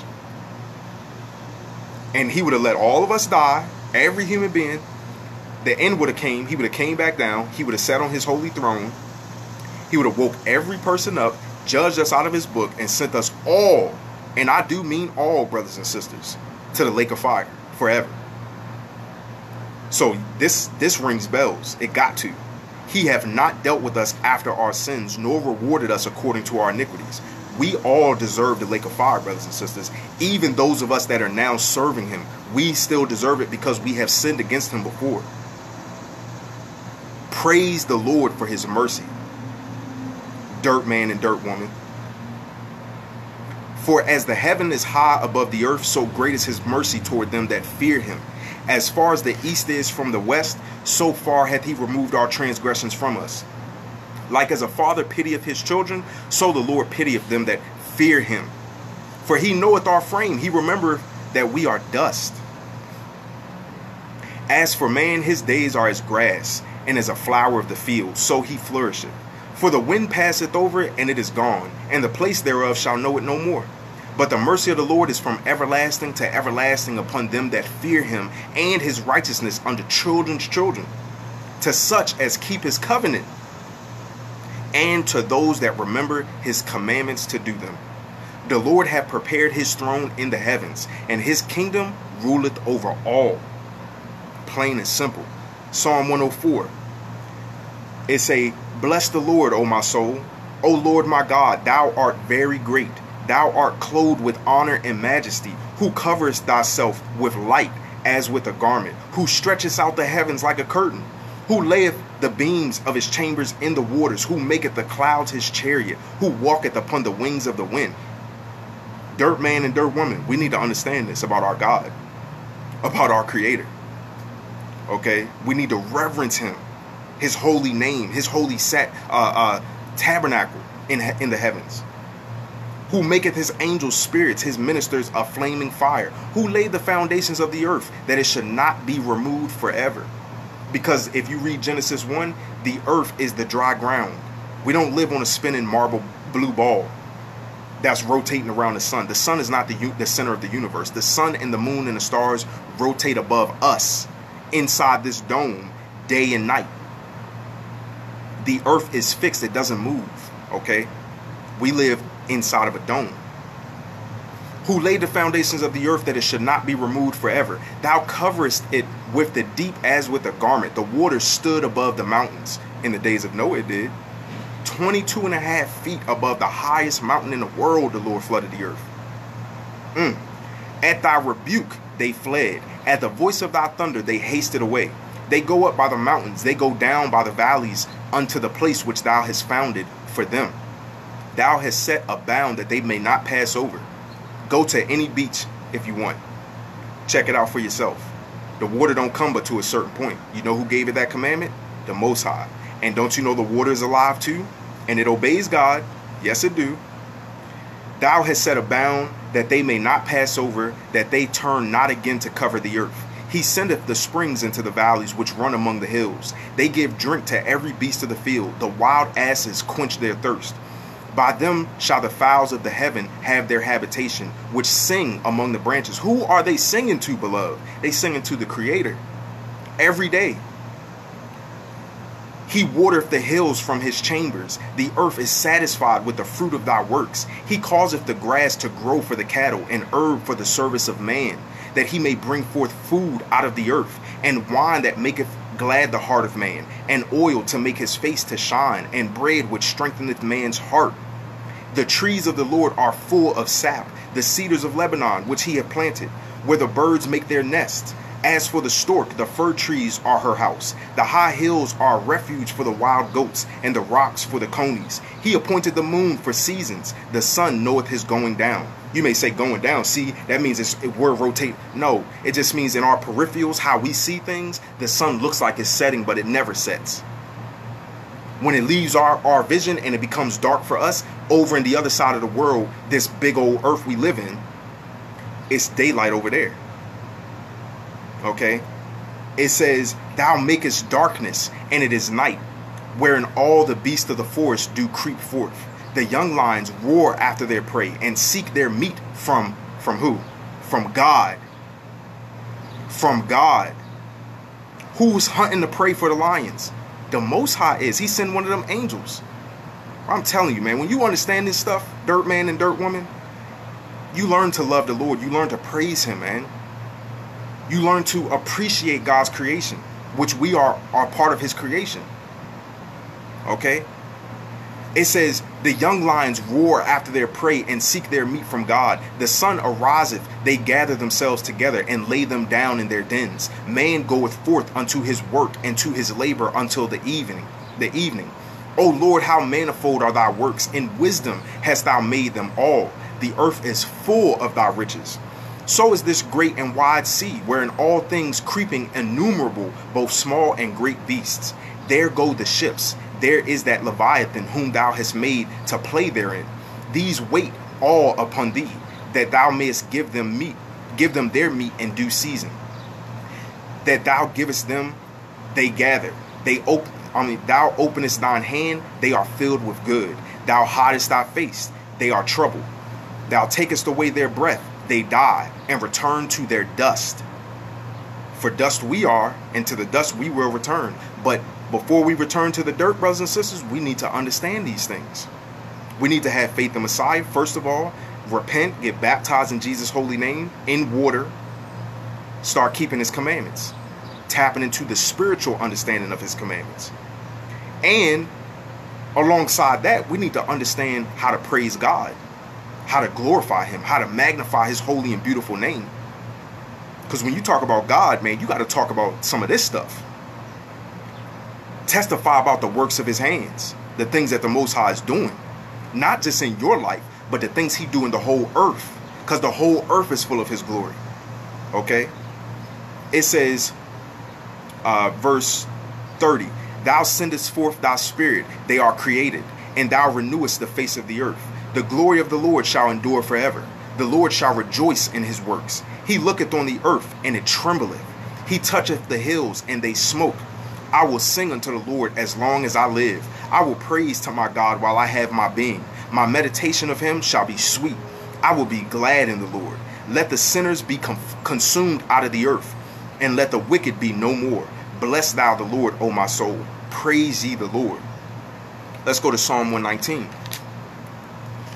That's one of my favorite Psalms. Psalms 104.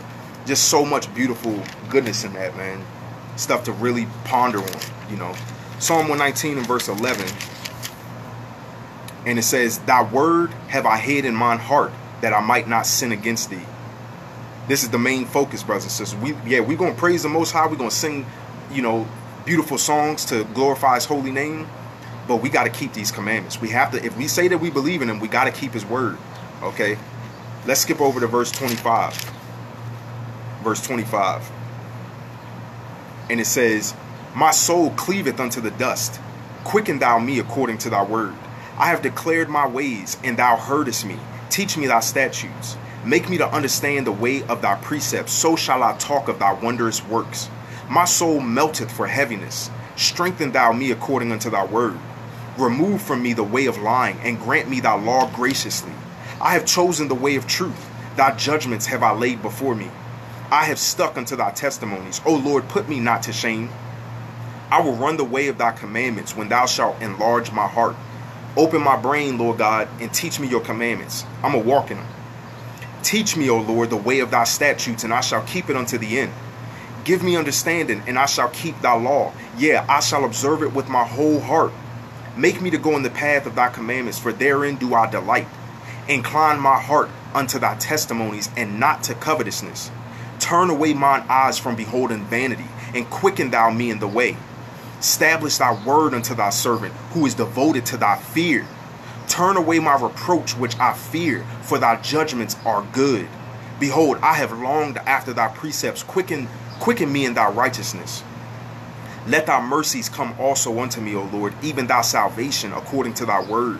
So shall I have wherewith to answer him that reproacheth me, for I trust in thy word. And take not the word of truth utterly out of my mouth, for I have hoped in thy judgments. So shall I keep thy law continually forever and ever. And I will walk at liberty, for I seek thy precepts. I will speak of thy testimonies also before kings, and will not be ashamed. And I will delight myself in thy commandments, which I have loved.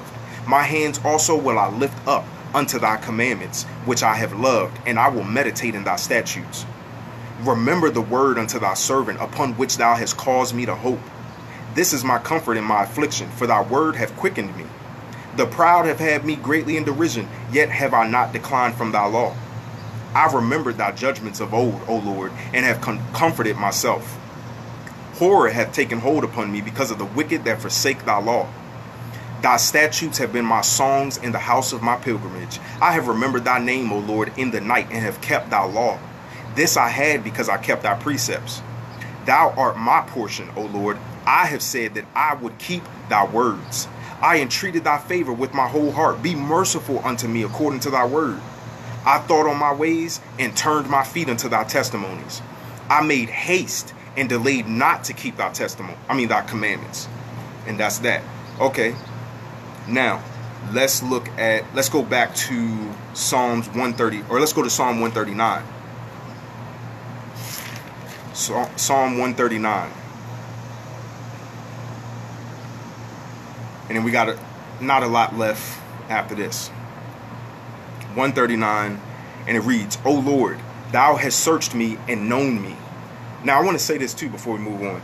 You see in Psalm 119, a lot of that is talking about keeping God's commandments, how beautiful his commandments are. So if you say that you believe in Christ, you're supposed to be keeping his law. You need to understand there was a difference in the sets of laws. You had the royal law, which was the 10 commandments, the dietary, the holy days, and some of the clean laws. But then you had the sacrificial law, which was the killing of animals. A lot of times when you read in the New Testament where Paul was talking about the law can't save you, you know, the law was against us and all that, he's not talking about God's perfect law, because that's the law we're supposed to be keeping even after you have faith in Jesus. But when he was saying we don't need to deal with that law, he was talking about the sacrificial law, the killing of animals, clean animals. We don't need to do that no more. Okay? But you must keep God's royal law, because that's how you prove that you love God. If you love God and you love your fellow flesh and blood man, you will not lie on your neighbor. You won't steal. You won't commit adultery. You won't do none of those things. You won't worship false gods. You won't make graven images. You won't break his Sabbath day. You won't eat unclean things. You won't teach people to do that it's okay to do that. You see? So all this is like connected dots. Okay? It's like a giant spider web. when the Lord give you that understanding. But Psalm 139 verse 1, O Lord, thou hast searched me and known me. Thou knowest my down sitting and mine uprising. Thou understandest my thought afar off. Excuse me. Thou compassest my path and my lying down, and art acquainted with all my ways. God knows better than we know ourselves. For there is not a word in my tongue, but lo, O Lord, thou knowest it altogether. I ain't even said nothing, and God already knows what's on my brain. Okay? For dust we are, and to the dust we shall return. We need to understand this stuff in the meantime. Thou hast beset me behind and before, and laid thine hand upon me. Such knowledge is too wonderful for me. It is high, I cannot attain unto it. Whither shall I go from thy spirit? Or whither shall I flee from thy presence? If I ascend up into heaven, which that's not possible. If I ascend up into heaven, thou art there. If I make my bed in hell, behold, thou art there. If I take the wings of the morning and dwell in the uttermost parts of the sea, even there shall thy hand lead me, and thy right hand shall hold me. You can't hide from God, dirt man and dirt woman. None of us. We cannot hide. Okay? It says, if I say, surely the darkness shall cover me. I told you that earlier. When I was living in sin, I used to think that I'm going to do this evil in the nighttime. Can't nobody see me. God saw me, and he made me pay for that. Okay? It said, but the night shineth as the day. The darkness and the light are both alike to thee. For thou hast possessed my reins. Thou hast covered me in my mother's womb. I will praise thee, for I am fearfully and wonderfully made. Marvelous are thy works, and that my soul knoweth right well. My substance was not hid from thee when I was made in secret, and curiously wrought in the lowest parts of the earth. Because he formed man from the dirt, brothers and sisters. We read that.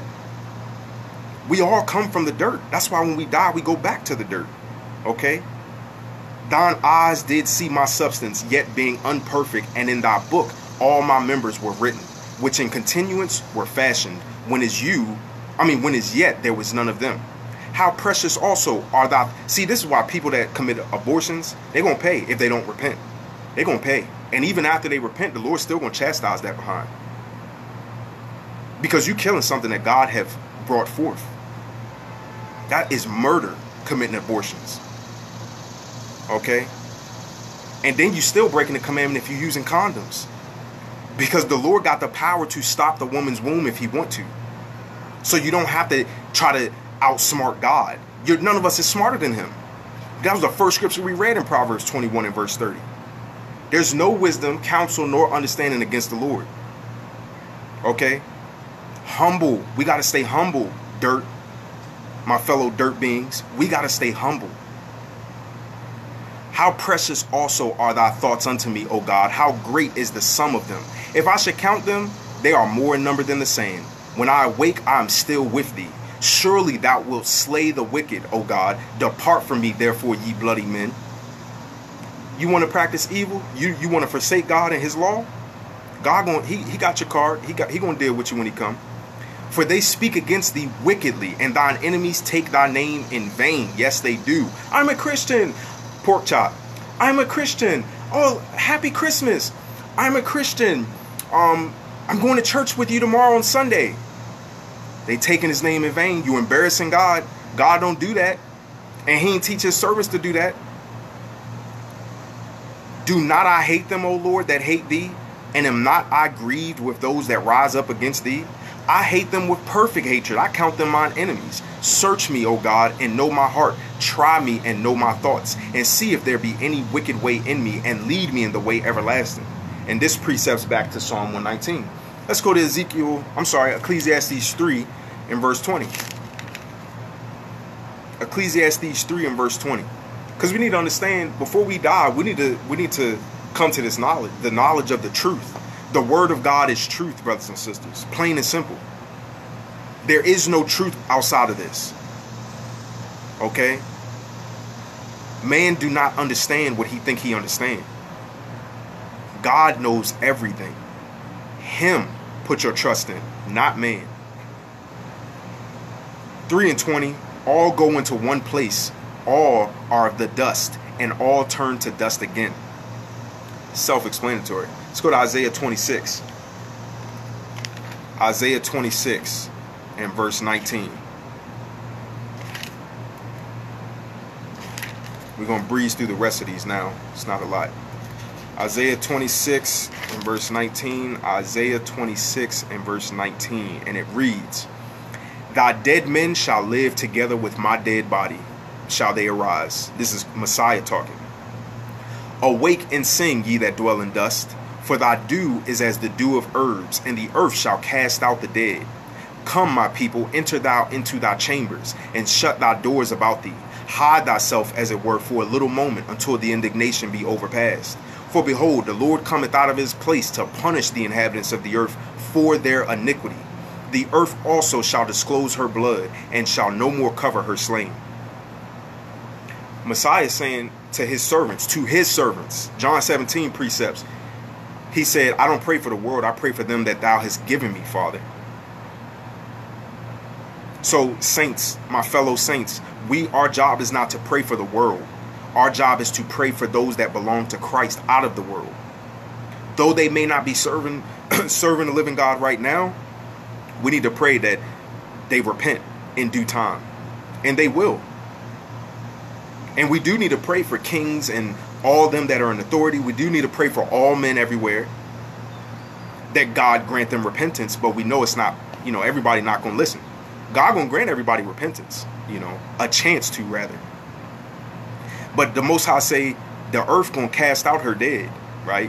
Why? Because you got two resurrections coming. The first for the saints, and the second for them that barely going to get in. But most of them people that come up in the second going to hellfire. The Lord say, come and enter into your chambers. Where's our house at? Where's man's resting place? The dirt. He said, and shut the doors about you. You're going to fall asleep. He said, hide yourself as it was for a little time, until my wrath is past. And he said, because look, the Lord is coming. He coming out of his place, out of the third heaven. He going to peel back these heavens, okay? We live in a dome. He going to peel it back. Everybody going to see him. He going to come down here. And he said he going to punish the earth for her iniquity, the inhabitants of the earth.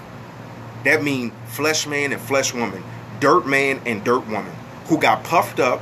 How did that look, brothers and sisters? Imagine a clay image that you made, and you give it the ability to talk and think and move and all that, and this thing gonna rise up against you who made it. Imagine how silly that looks. The image that you made that looks like you is gonna talk back to you, telling you, I'm not gonna do nothing you tell me to do. And you gonna be okay with it. You're gonna be laughing like, are you serious? You're kidding me. All I gotta do is think it, and you done. But see, God is merciful. We read that. He's slow to anger. He's gracious. He's plenteous in mercy. He don't chide forever. He don't retain his anger forever. But on this day, the day of the Lord, when he come after Jacob's trouble, woe, woe unto the dust that would not hearken unto the voice of the Almighty. Woe. Okay, we finished that. Now, let's go to chapter 40. Isaiah chapter 40. And verse 12. And it says, who hath measured the waters in the hollow of his hand? Think about all the waters that's in the earth, brothers and sisters. The Lord measured it out. He know the weight of the water, because he held the sea in his hand. That's how big our God is, man. Oh my gosh. Woo.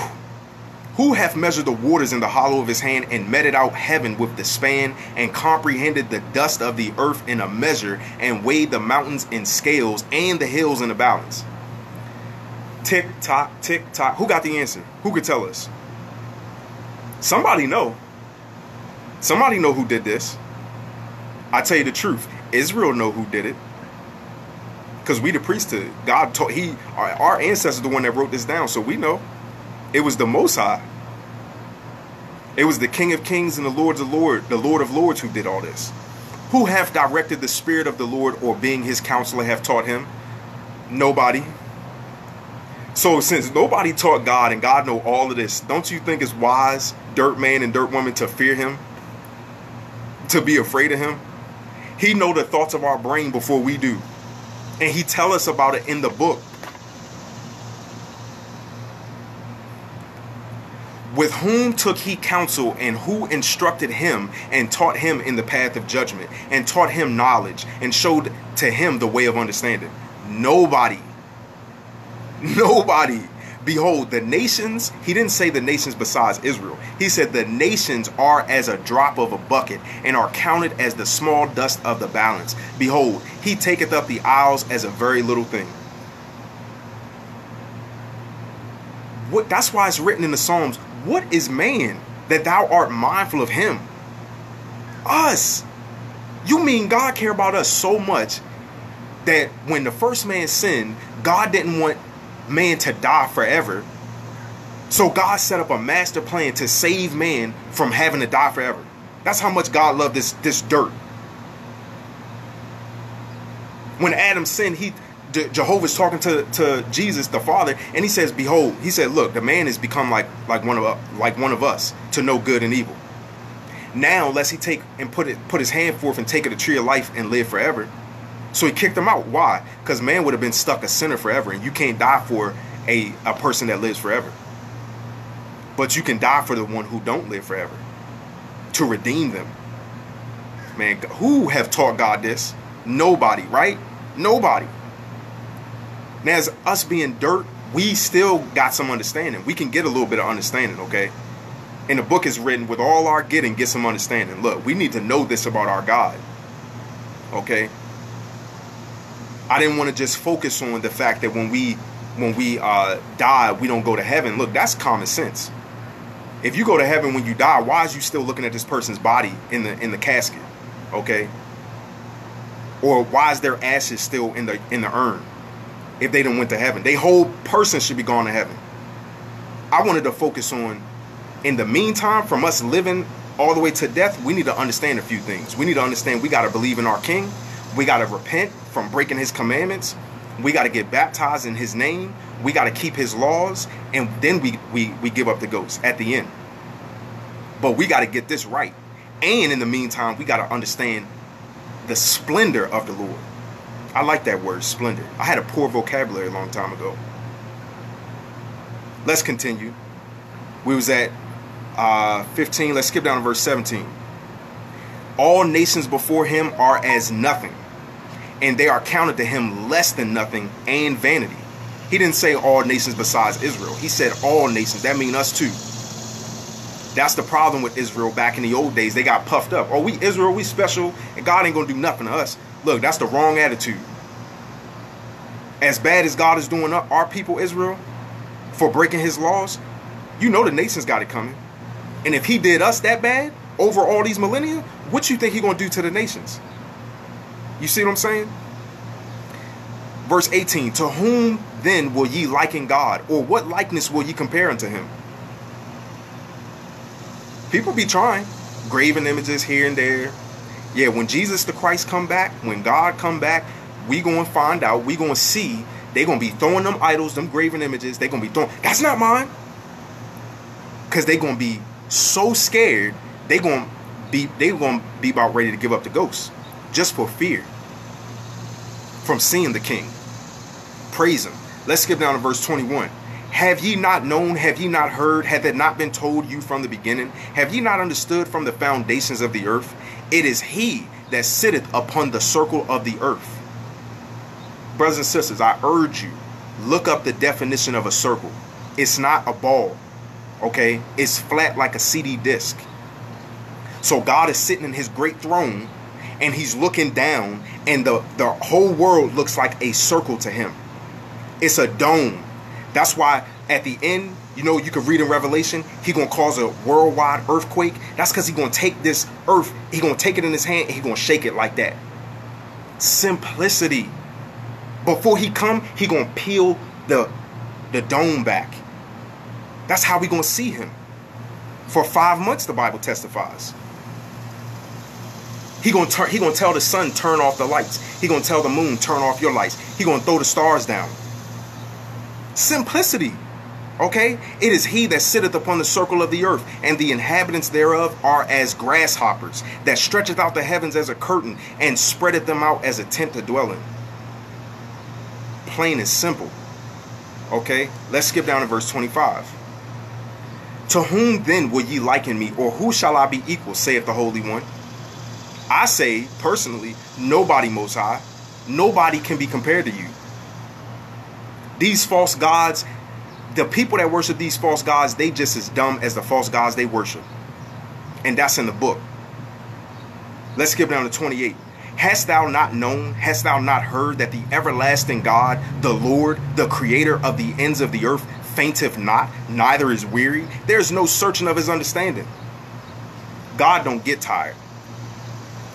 And when he changed our vile bodies to match his, at the end, we not going to be tired no more neither. And we can read that too. No more sorrow, no more pain, no more death, no more tears, none of that. He told us earlier in Isaiah, we're going to have the dew of the morning for strength. Okay, let's go to Daniel chapter 12. Daniel 12 and verse 2. We're almost done, brothers and sisters. Daniel 12 and 2.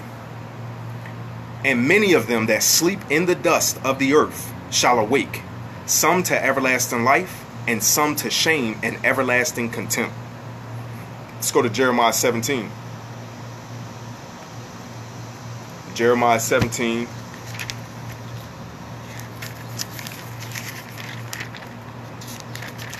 And we're just going to read two verses here, verse 9 and 10.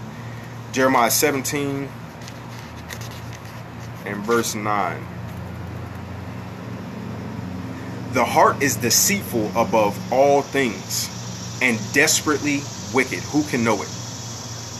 I, the Lord, search the heart. I try the reins, even to give every man according to his ways and according to the fruit of his doings. We all going to stand before the judgment seat of Christ. We all going to be judged for the things that have been done in this body. That's why it behooves us in this meantime. We know that we're dust. We know we're going back to the dust. In the meantime, we don't need to play games no more, people. We need to get our mind right. We need to focus on serving the King, the Holy One of Israel.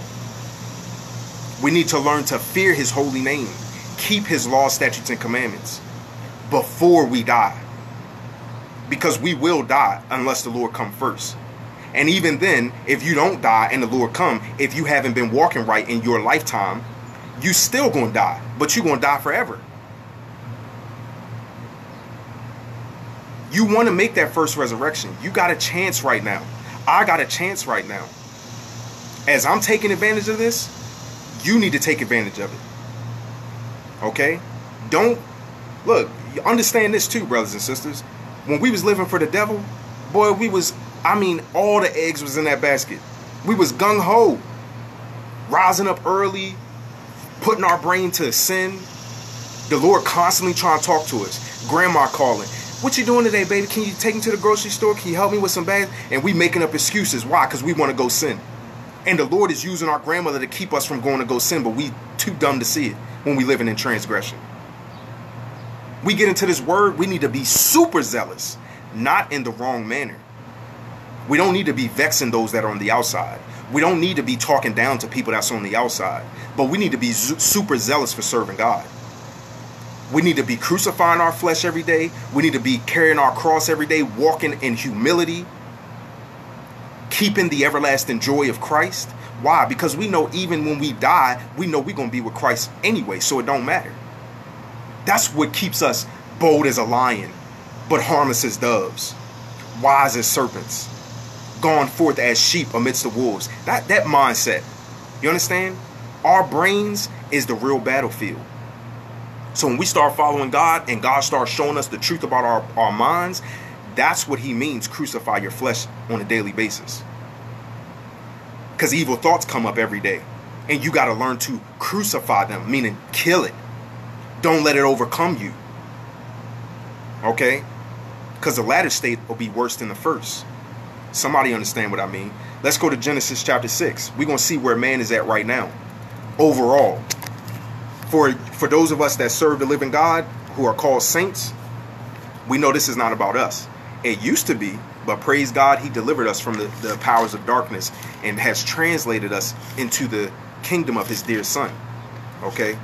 Genesis 6 and chapter 5, and it reads, And God saw that the wickedness of man was great in the earth, and that every imagination of the thoughts of his heart was only evil continually.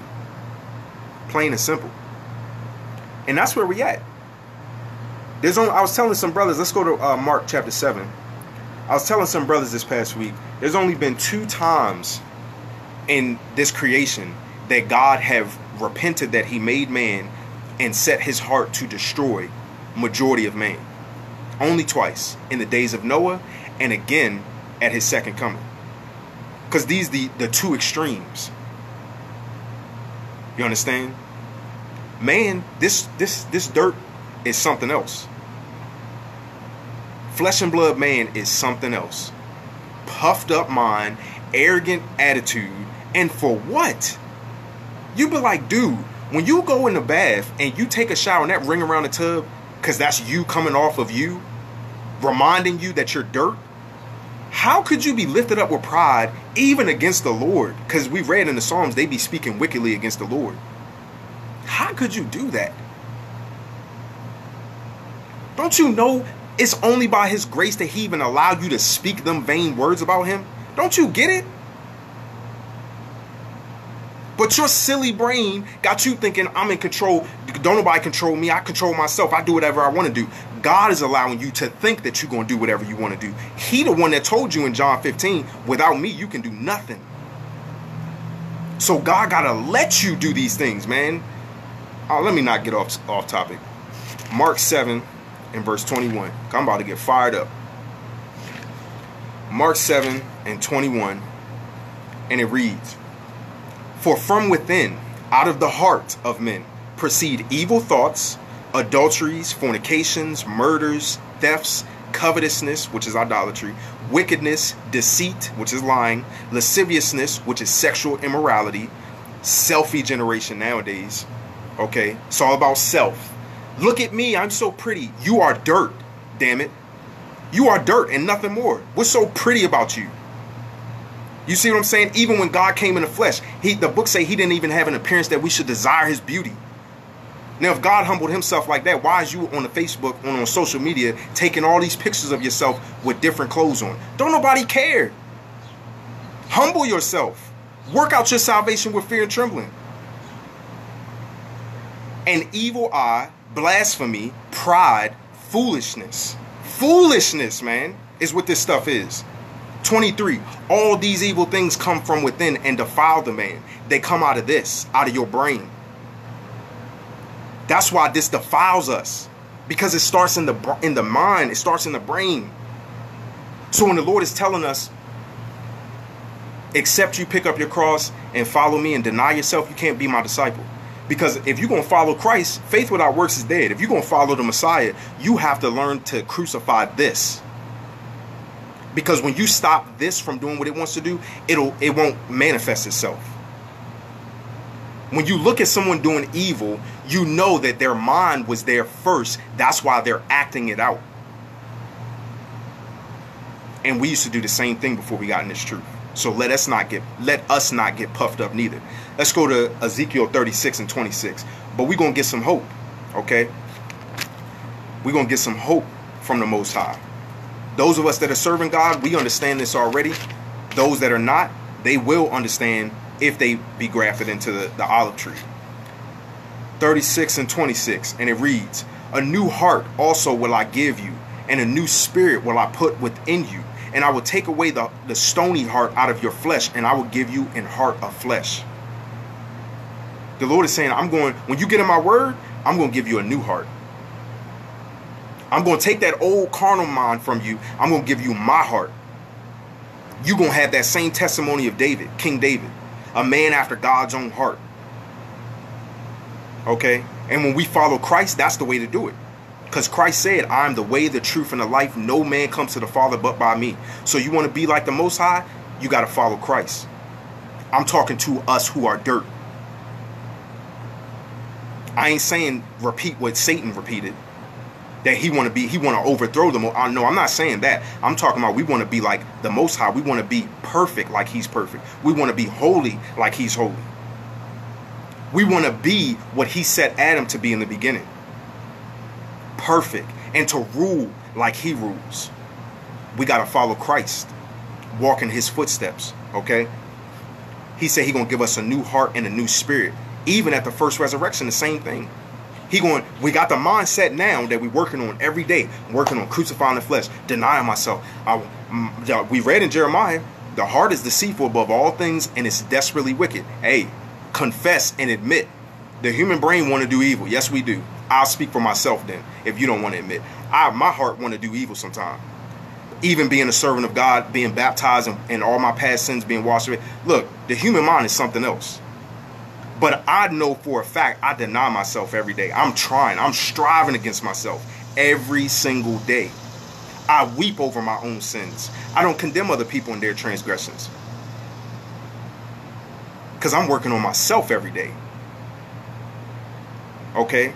I know at the first resurrection, God gonna give me a body to match the mind. Okay? That's what I'm working for. Let's go to Luke chapter 6 and verse 45. And I ain't saying I don't tell people when they sin that they're wrong. I do, but I use wisdom behind that. But I'm saying I don't condemn somebody else when they transgress. Because I remember where I came from. The best I do is I try to uplift them. I try to say, come on, don't do that because that goes against the commandments. But look, I know it's a little rough, but you can do this if you put your mind to it. It's not hard, okay? Otherwise, the Lord is lying when he said to keep to stay in the love of God is to keep his commandments not grievous. Hey, the commandments are not hard. And I ain't just saying be a robot and keep the law. I'm talking about walking in the spirit of the law, understanding the simplicity of the law, understanding the deepness of his law. Okay? Let me continue because I'm talking too much. Luke 6 and 45. A good man out of the good treasure of his heart bringeth forth that which is good, and an evil man out of the evil treasure of his heart bringeth forth that which is evil. For of the abundance of the heart his mouth speaketh. You want to know what's on somebody's mind? Listen to them talk. Psalm 51 and verse 10. Psalm 51 and verse 10.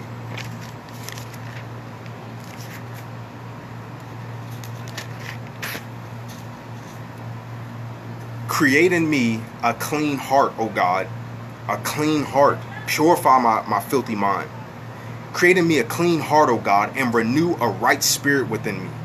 Because when this get right, and this get right, your whole self, your whole body, it starts up here. Okay? Let's go to Proverbs 4 and 23. 4 and 23, and it reads, keep thy heart with all diligence, for out of it are the issues of life. Jesus just told us what those issues were. Okay? Let's go to Jeremiah 29. Jeremiah 29. And we're going to pick it up at verse 13. And it reads, and ye shall seek me and find me when ye shall search for me with all your heart. And truth be told, to those that are outside of the camp, all you need to do is look to the heavens. He is literally right there. His ears are open to the cries of the righteous. Okay, his eyes are over the righteous. The Lord's face is against them that do evil. You understand? But if you're a sinner and you don't know God yet, but you want to make a change in your life, a positive change, you want to serve God. Maybe you've heard this lesson. Maybe you've been hearing things this past week or this past month.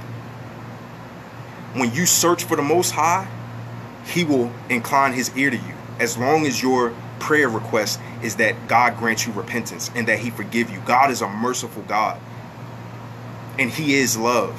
He wants to save this dirt man and dirt woman. Okay? Cry out to God. He will hear you. He'll forgive you. He'll purify you. He'll cleanse you. He'll give you his holy word. He'll give you his law, statutes, and commandments. And then you do what you got to do. He said, if you seek me, he said, and you will seek me and find me with you when you search for me with all your heart. Put your mind to it. You'll get it done. Let's go to Proverbs chapter 3 and verse 5. Proverbs 3 and verse 5. And it reads, trust in the Lord with all thine heart and lean not unto thine own understanding. That's for those of us in the body of Christ, really. Because we have a tendency in the body of Christ, like I was speaking about earlier, it's a lot of respect of persons going on right now. And that shouldn't be done. Okay, that is evil. Clicking up and all this. We one body, man. Imagine if the fish, all the fish that look alike, but they got different clicks. Stop it. We one body, different members. We all supposed to be unified. We all supposed to be caring for each other. That's what it's supposed to be. It ain't supposed to be all this, I'm with this camp, I'm with that camp. Look, we are one family. The Lord say, He say, trust in Him with all our heart and don't lean to our own understanding. Stop thinking that we're smarter than Him. We've been reading scriptures all day proving, hey, God know everything. We don't know jack squat except for what the Most High let us understand. Okay? Humility before honor, brothers and sisters. Before that resurrection come, before we fall asleep, we need to be humble. We need to understand this. Let's go to Mark chapter 12. Mark 12 and verse 28. We got 3 more after this and then we're done. Mark 12 and 28. And one of the scribes came, and having heard them reasoning together, and perceiving that he had answered them well, asked him, which is the first commandment of all? And Jesus answered him, the first of all the commandments is, Hear, O Israel, the Lord our God is one Lord. That's in Deuteronomy. And thou shalt love the Lord thy God with all thy heart, and with all thy soul, and with all thy mind, and with all thy strength. This is the first commandment. Every stitch of our human existence as dirt bodies, breathing with God's breath, we all need to love Him with every stitch of our existence. First and foremost. Okay? This, and verse 31. And the second is like, namely this, thou shalt love thy neighbor as thyself. There is none other commandment greater than these. The first commandment of all, have faith in Jesus the Christ. Okay? Without faith, it's impossible to please God. So you could try to love God outside of believing in Christ. It ain't going to work. Okay? Faith without works is dead, plain and simple. And you love your neighbor as yourself. When you love your neighbor as yourself, that means if I see my neighbor eating some pork, I'm going to say something to them. As long as I discern that they are approachable, because you don't reprove a scorner, because the Lord say you're going to get a block to yourself. They're going to be ready to fight you. But you rebuke a wise man, he'll love you. He'll appreciate it. Okay? So we got it. Wisdom is the principal thing. If I see my neighbor breaking the Sabbath day, I'm going to say something. Wisdom is justified of her children. So we got to use wisdom. Okay? But when you love your neighbor as yourself, you don't break the 10 commandments pertaining to your neighbor. You ain't going to lie on them. You ain't going to steal from them. You're not going to desire that man's wife or that woman's husband. You're not going to murder them. None of that. Okay? And if you love the Lord, you're going to keep all His commandments. Now, let's go to Psalms 94. And we got 2 more after this and then we're done. Psalms 94.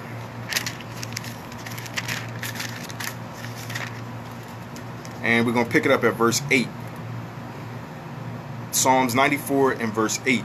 And it reads, Understand, ye brutish among the people. Brutish means stupid or fools. Understand, ye brutish among the people, and ye fools, when will ye be wise? He that planted the ear, shall he not hear? He that formed the eye, shall he not see? He that chastiseth the heathen, shall he not correct? He that teacheth man knowledge, shall not he know? The Lord knoweth the thoughts of man, that they are vanity. Blessed is the man whom thou chastenest, O Lord, and teachest him out of thy law, that thou mayest give him rest from the days of adversity, until the pit be digged for the wicked. Because the lake of fire is not set up yet, but it will be when Jesus comes. And it's going to be right outside Jerusalem. And the only two that's going to be in there for the 1,000 years, the beast and the false prophet. Come judgment day, all the sinners and all the fallen angels, even the devil himself, going in that same lake of fire forever. Verse 14. For the Lord will not cast off his people, neither will he forsake his inheritance. And that is us, Israel. And the strangers that cling to us, they're going to be one with us as well in the Holy Land when the Most High come back. Let's go to Genesis 3 and verse 19. The Lord said he know the thoughts of man, that they are vanity.